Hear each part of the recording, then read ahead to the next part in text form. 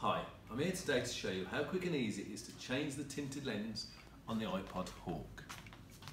First of all, hold the frame in the corner and hold the lens in the other corner and pull down. The lens will easily separate from the frame. Repeat this procedure on the other side.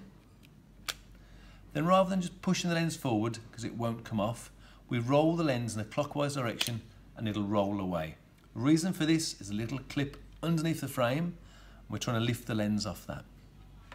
Select the new colour lens. Hold the frame, slide the lens underneath the clip in the centre and hold it with your thumb and finger. Clip the lens back on the one side, clip the lens back on the other side. The lens has been changed.